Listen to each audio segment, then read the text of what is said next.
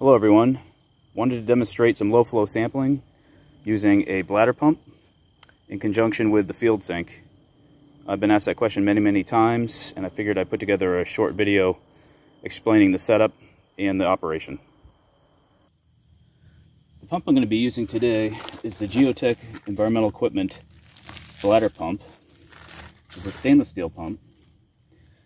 And of course inside you have a bladder, which looks like this.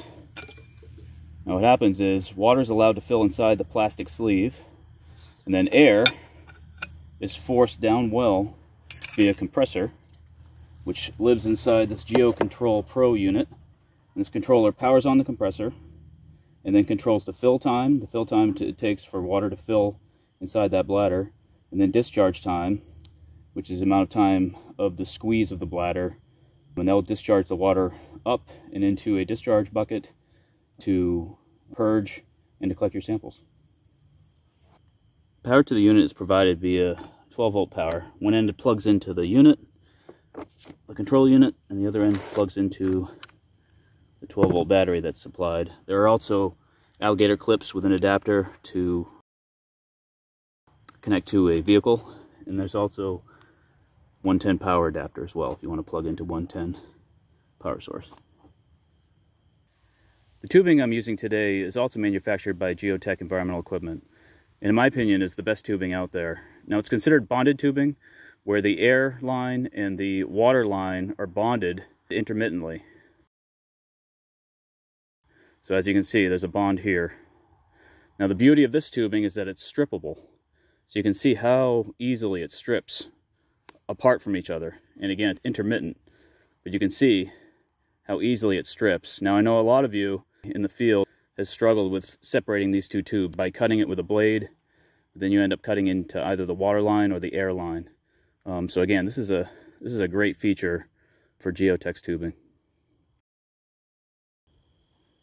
There are two tube fittings at the top of the FieldSink bladder pump. One is for the air, that's the blue line, and the other is for the water discharge. So air is provided via the blue line, that compresses the bladder, and then once squeezed, the water will go through the natural line to discharge into your discharge bucket. Once the two tubes are connected to the top of the pump can be lowered down into the well. There's also a stainless steel cable provided for added support if needed.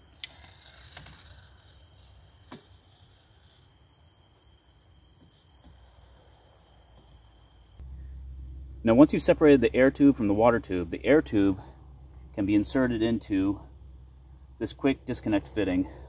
It's labeled air, and that's going to be your air feed to the pump. We can now install the water discharge tube into the FieldSink by removing the tube guide and taking the water tube and simply snapping it into the tube guide. Once it's snapped in and secure, you can then take the tube guide and install it into the workstation base. There's one more step I'd highly recommend before starting your discharge, which is to take the stability cord included with the FieldSink kit, attach it to one anchor point on the workstation base, slide it through the tube guide, through another anchor point on the workstation base, and then into a cord lock. Slide the cord lock, tighten, and it really provides added security for the tube guide so that there's little to no movement. With it all set up, you're now ready to turn on the compressor by using the GeoControl Pro. Now I have the fill time set at 10 seconds and I have the discharge time set at 5 seconds.